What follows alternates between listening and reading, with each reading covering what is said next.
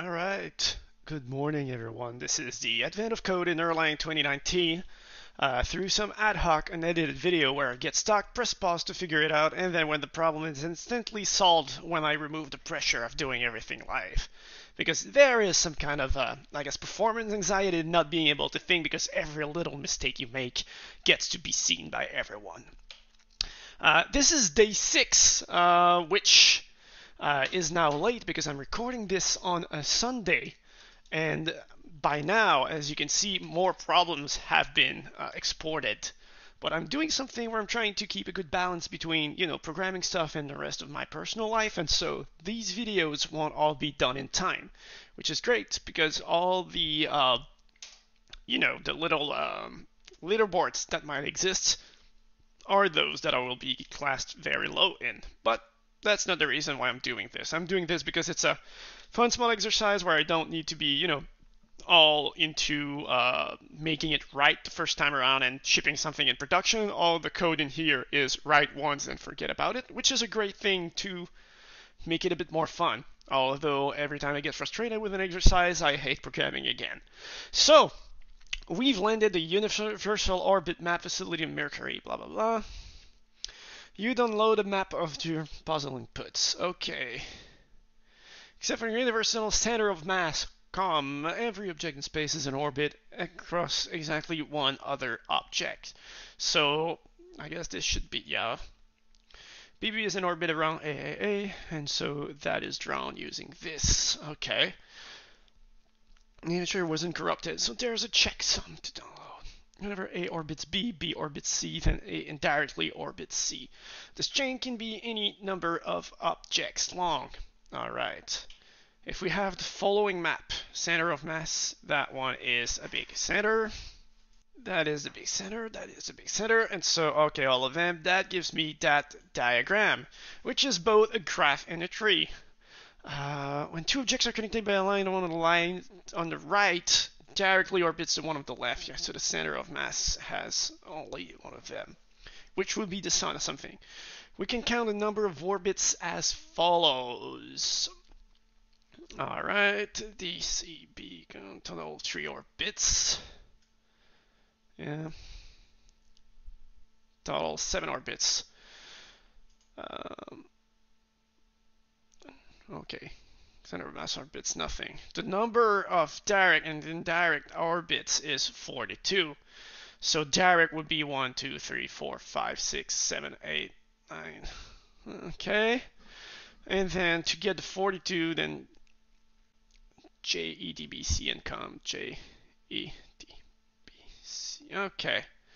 So the way to do it then, I guess, is that each line counts for 1, but this line here counts for 2, that one counts for 3, that one would count for 4, 5, 6, 7, and then I would be adding for that one would be 2, that one would now be 8, and I'm guessing that this will sum up the big 42. So let's get the puzzle input and do the counting of that.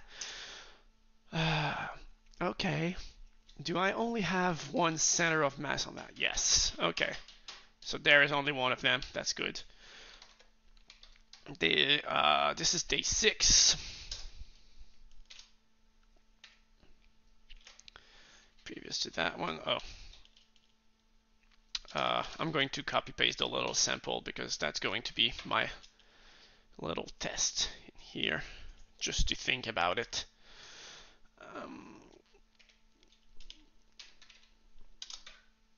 Alright, ooh, that one went really far.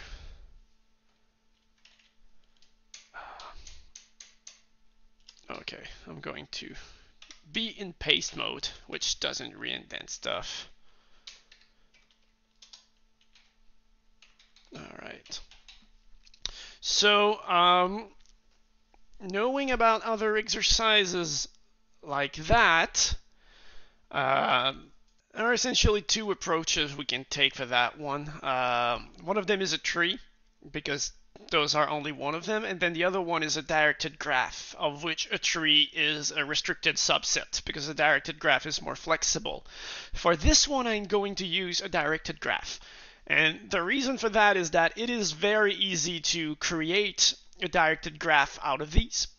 For the simple reason that each of the entity that we have is going to be in a kind of random order. Because if I just go to the day 06 input, no, those are all 3-letter. I don't assume they will always be 3 letters, but they are not necessarily in an order that is easy to parse and assemble recursively for that stuff. So a digraph for which, let me see the library here, digraph gives us, an interface. It's using a nets table, so add, remove, drop, blah, blah, blah for all of these. And it has algorithms like getting cycles, paths, and all of that stuff. And then there's even a module named digraph utils that lets us do all kinds of algorithms there. And from past experience filling these kinds of problems for the advent of code, those can be useful. And if you don't need them, well, you can kind of handle things like a tree by using the out edges and the out neighbors. That lets you know like all the edges that go in or out of a given digraph. And so you can use them by finding the root, which is easy because the where is the you have subgraphs. Oh yeah, they let you know, for example, finding the arborescence root lets you find the root in the graph, and all these functions are done for us, and so that's going to be really, really easy. So considering that the input is just using a parenthesis for these, we're just going to have the edges are going to be equal to, and here it's going to be each edge is going to be just call it E, save space on the line.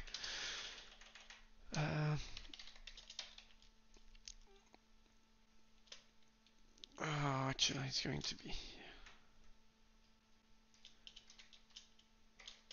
to be from A to B. Yeah, I don't care for that. It's going to be stored that way. Axioms of a row, and I'm going to break them on the parentheses, and each of the rows then is going to be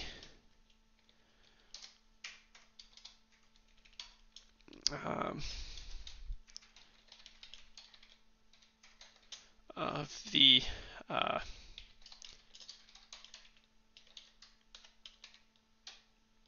what is this? How this was defined? Just the day, and the day is okay. Yeah, just a string. That's good. On a line break, and so I'm going to append them so that I get a flat string. So if we want to just do a quick check on that one, I'm going to essentially get, A, B, C, D for each of these, I think. Is it that way? No, that's not what I want.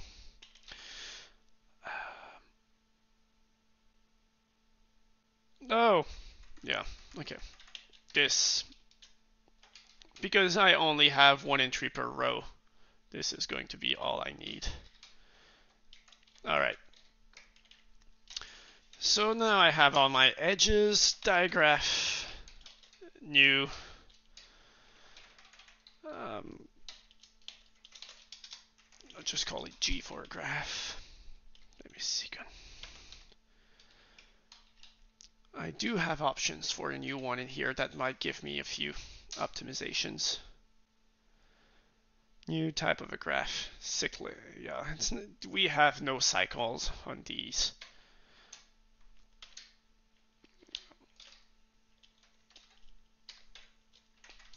And so that I assume will create a few optimizations in what we have. And so the thing that we're going to do now is populate the graph. And so I'm going to,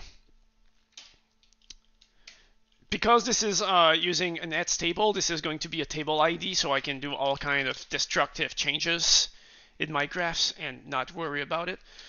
So I'm going to do two scans. One of them is going to be adding all the edges, and one will be to add all the vertices. But I'm going to start with the vertices because you cannot add an edge on what doesn't exist. So add vertices of G and edges, add edges of G and edges, and then I will be able to, solve P1 on a given graph. So let's move here.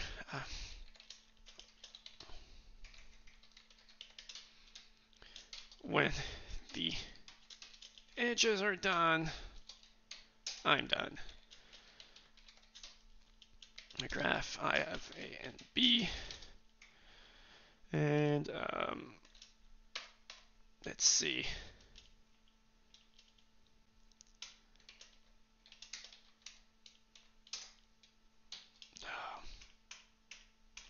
Do I have the entire list somewhere?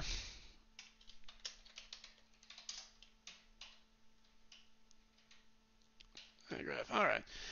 Yeah, I don't have plural one. I do have it for the edges where I can add multiple edges. So that's nice. I'm just going to go see that one. Nope, that was delete edges. That was plural. All right. So that one is going to be digraph add. And I believe that even though I add the same vertex multiple times, I'm not going to have a problem. So let's see.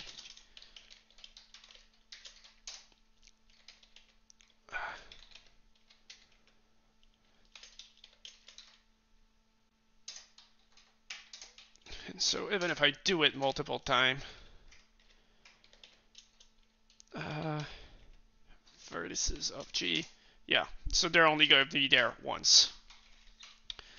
So here,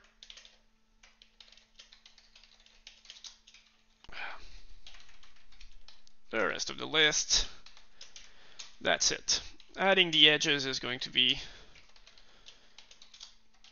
once it's empty, we're all done. Let's be consistent in how we, and then all of that stuff.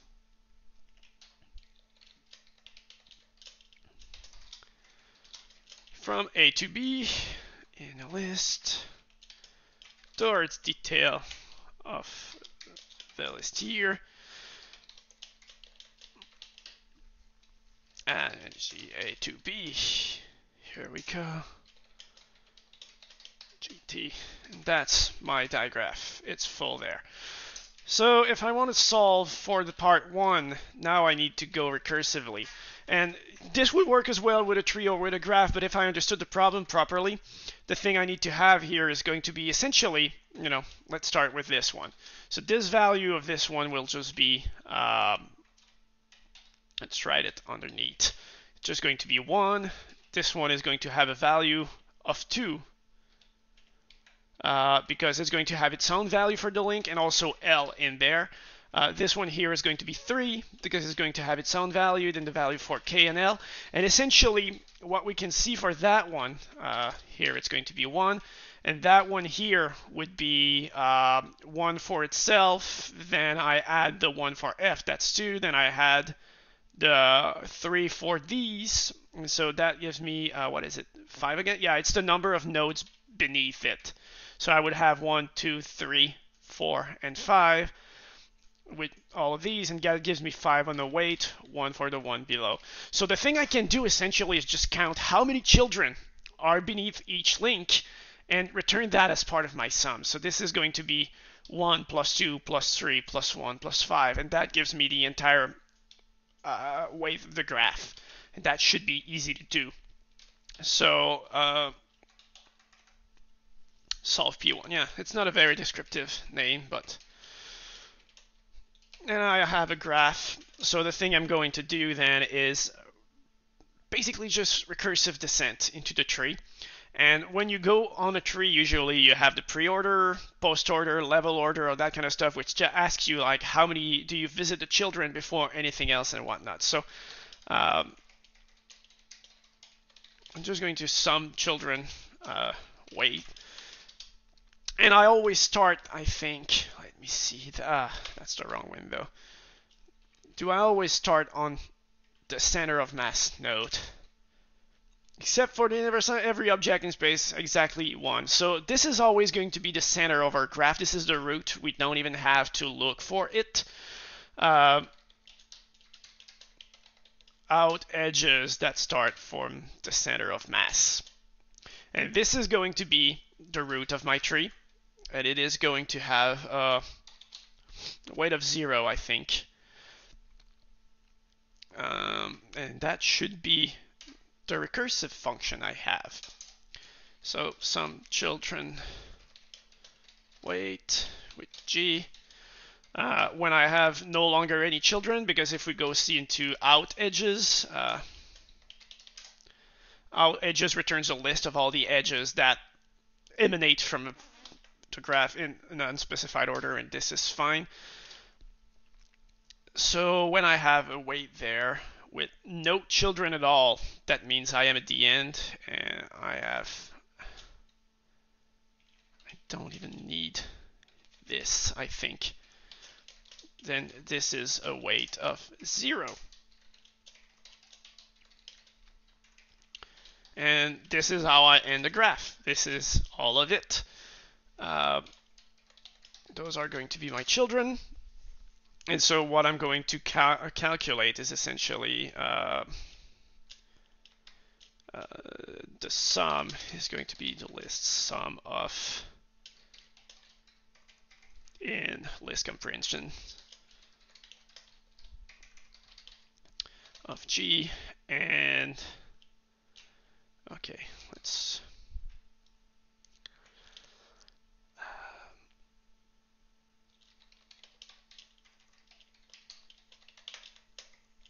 edges of G and a given node.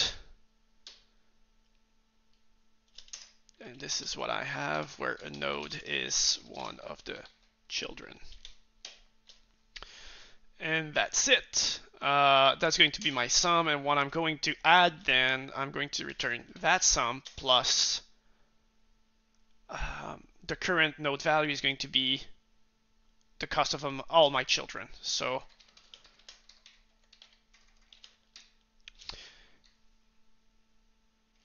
that's it. I think that's the entire thing, because that way, let's split my little screen here.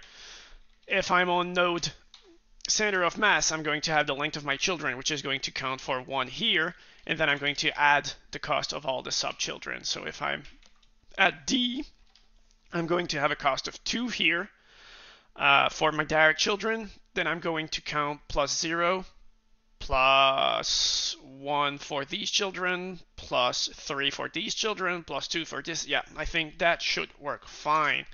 And so we're just going to try that one rapidly. G is unused. Indeed, it isn't. The thing I'm going to do, though, is example, as usual, which I'm going to export the example. I'm going to make sure that it works with the result for 42 that I'm expecting here. Let's go grab my toy input for this one.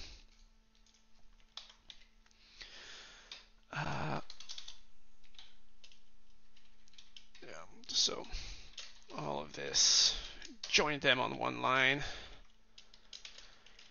For this entire string, I'm going to replace space with a line break. Oh, not that way. Nope, nope, nope. I'm going to replace it with a literal line break. Oops, it's a bit too direct. Anyway, so this is going to be my string. I assume there's also one at the end, and I'm going to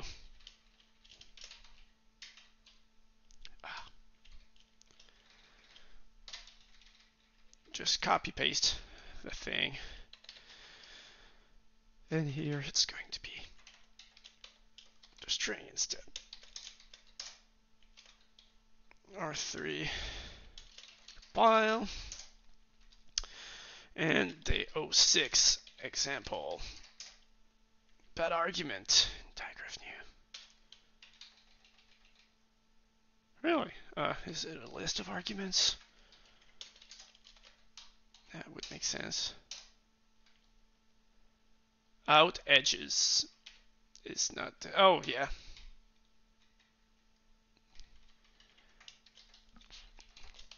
Graph and the center of mass, because I don't know, or I didn't mention which graph to get it out from. Oh, that's a broken one.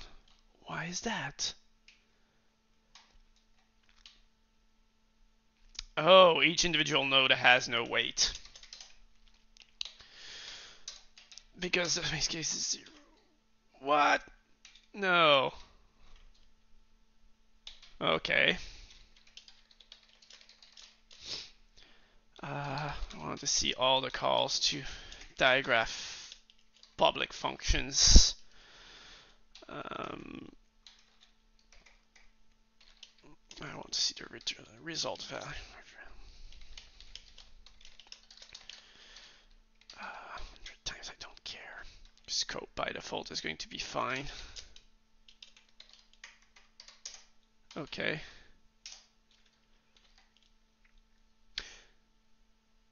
Oh, right. Oh, wait. Okay, so that's the name of the edge.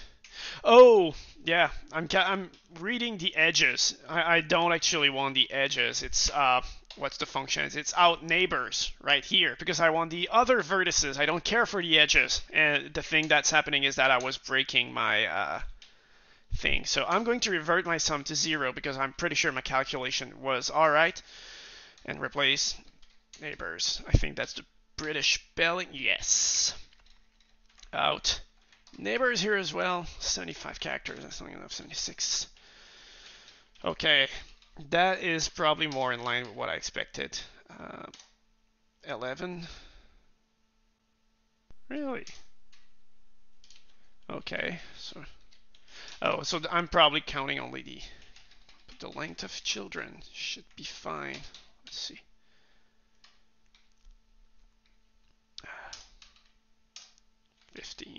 What the? All right. I'm going to go and retrace my little body here. And we're starting here.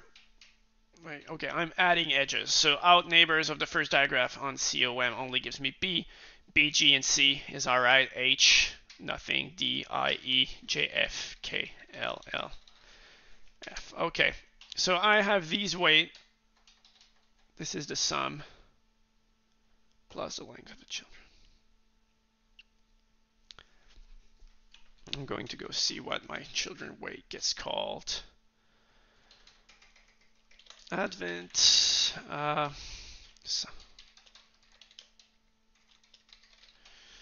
Return trace, and that one is private, so scope is local. Oh yeah, it's not in Advent. It's on day 06.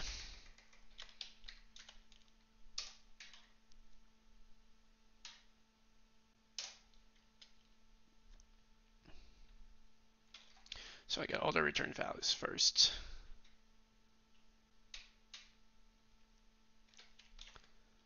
That is odd. All right, I'm going to pause this quickly, try to figure out what it might be without the little pressure, and I'm going to tell you right away what it was supposed to be.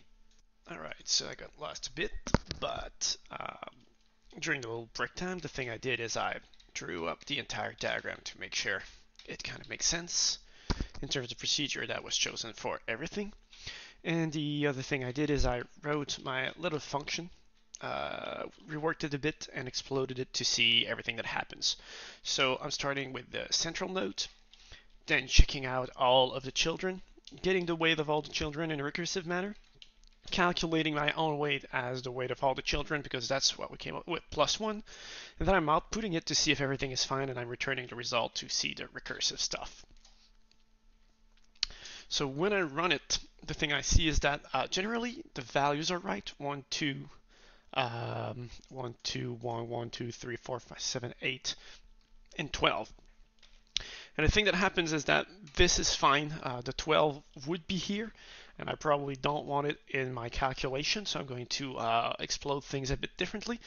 But the reason why things were failing is that the value for the on result here is fine. The algorithm was correct. The problem is that I also want to add all of the weights that are no longer counted. So all of these values here also need to be counted.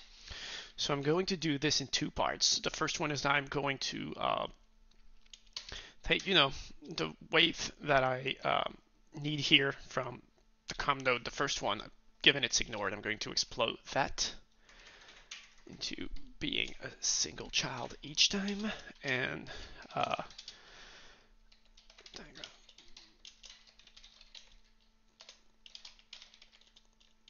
so that's the entire thing. Oops. I'm going to blow that up here. And now I should have something where it stops at 11. That's the final value returned. That will have to change. And so for these, the thing here is that I have, like, the recursion I have only gives me the value of each node, and I want to sum them up, so I need to do some little magic about how the recursive part is being done. So I'm going to store the on results, but I also want to store the C weights that I have plus my own weight. And to make that work here, that means that this entire list is going to be two values to get what I want in terms of the C weights, and this is going to be, I believe, the C weights plus all the own. Yep. Plus, let's just call it some sums. Okay. And let's see what we get for these. And for that part to work here, I'm just going to unzip that. If I wanted to do that, oh, it's already the own value. And I want to actually sums plus the own value, I believe. Let's see what that gives me. Yeah, here we go. We've got the value 42 on this one. So I'm adding all the previous sums plus the current value, but returning only the current value, which is used to calculate these. And that gives me the individual weight node plus the double weight that I need. And so here, currently, I assume that I'm getting more than one children. I possibly down in the full problem, but that's fine. And the thing I'll have to do here is eventually just be let's see, that's kind of simple. It's going to be I want just the sums of the child node with this, and I'm going to do the little trick I showed on an earlier day about the pattern matching on this one, where I want to ignore the top one. I only want the sum for this, so I wrap it into a sublist. And there, that should give me the, what's the problem with that one? Oh, yep. And that should give me the 42 result I wanted. I'm going to drop this IO format, and I got the 42. So that means that if I run the part one, bad argument on line 83, did I roll back to the wrong result? Oh yeah, when I went back to my everything, I had not done it on all the parts, only the example. Part one, and that gives me this result that hopefully will be correct. Let's see, 11 stars, that worked. Part two. All right, figure out how many orbital transfers you need to take to get to Santa. Oh, so U is going to be the name of the node, I guess. You started the object, you are orbiting. Your destination is the San orbiting. All right. So I do have the map, and if it's me, I want to get to Santa. All right. To move from K to I, a minimal of 4 orbitals transfer are required.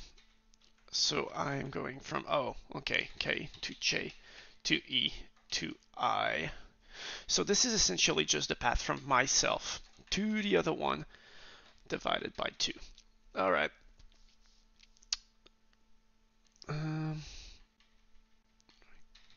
Afterwards, more it looks like this.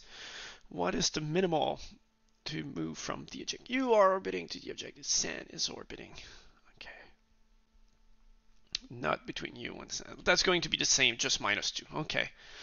Output hasn't changed. So because I have a directed graph, again, this little thing here, I might need to add the edges in double.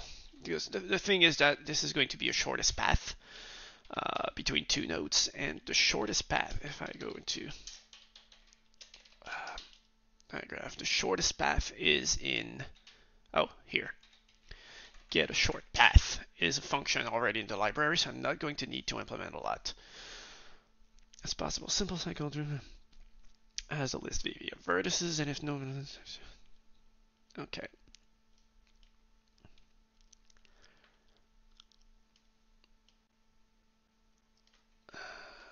Oh, this is between only one of them. Okay, so the short path. No, that's 3 of them. That's all right. I was reading the wrong one. Or false is none of them exists. So breadth first and the first path is returned. So we're going to try it. I'm pretty sure I'm going to need to force the directed graph to become. Actually, there's probably a thing in the new function that I can use. Where's the new function? Oh, let me get there. Digraph. And the new function, maybe I can force it to consider it to be a cyclic graph. I don't think cyclic, no. Okay, that's good. So I'm going to swap them, but that's not a big deal. Let's start by starting. So edge 1, number 1, number 2. That's going to be fine. And this is going to be only digraph. That was called, no, it was called get, I think. Get shortest. Oh.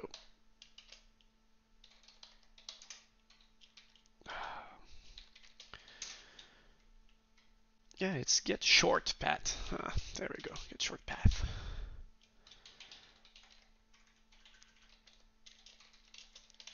And I'm going to assume, well, I'm not going to assume, I'm going to check that it is indeed something like U to Santa. All right. To Santa, and I expect that this is going to give me, whoop. And I'm going to do -2 because they only want the other objects. I'm going to assume that this doesn't work. I'm going to return me false. 30. Oh, yeah. Let's start with this anyway. False, of course.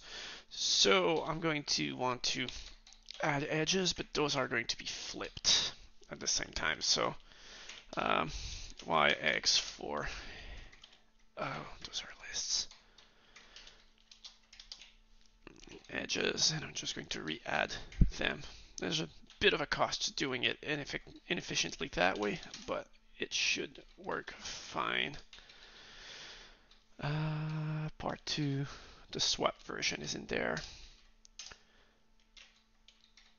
Really?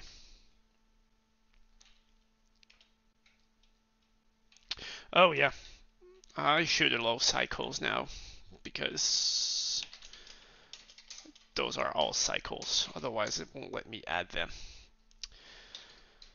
So I've got the length here. I'm going to just drop the U in the center, -2,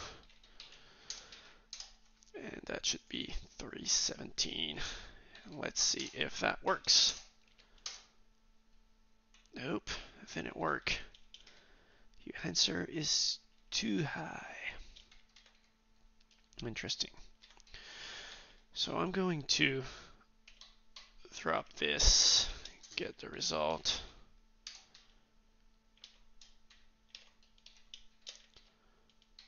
Ooh.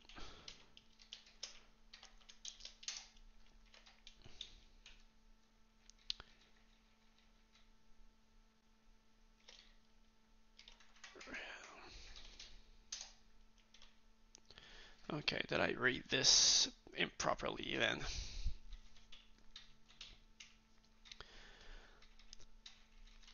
You orbiting. Your destination is the object the center is orbiting. Yep.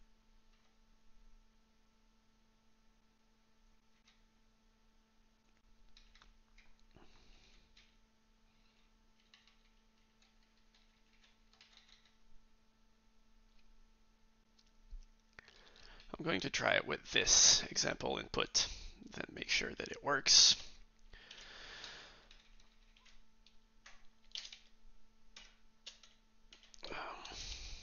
I'm going to rejoin them the same way I used to.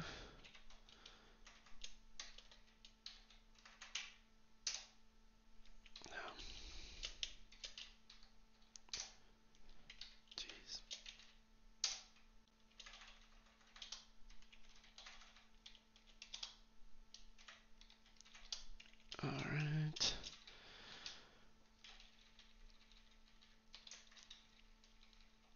Just adapting this thing, adding the edges on the opposite way.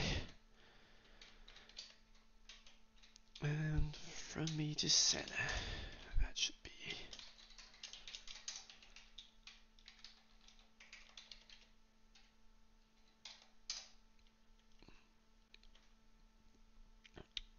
Oh, wait, I think I get it.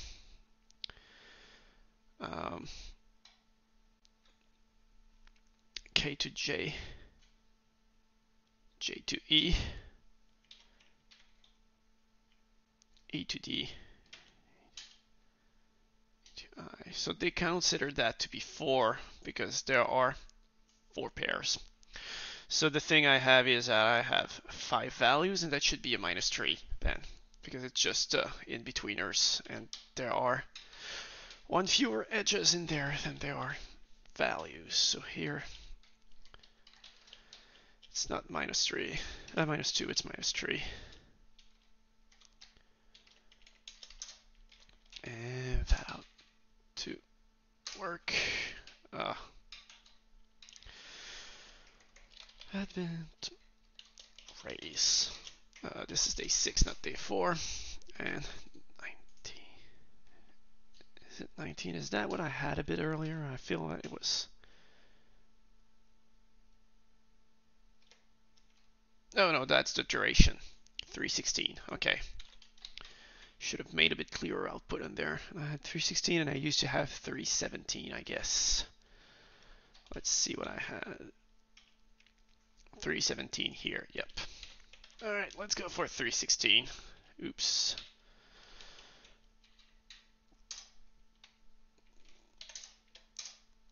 And that worked. This is it for today's problem. Well, today's day 6. So next time we're going to be on day 7. Have a good time.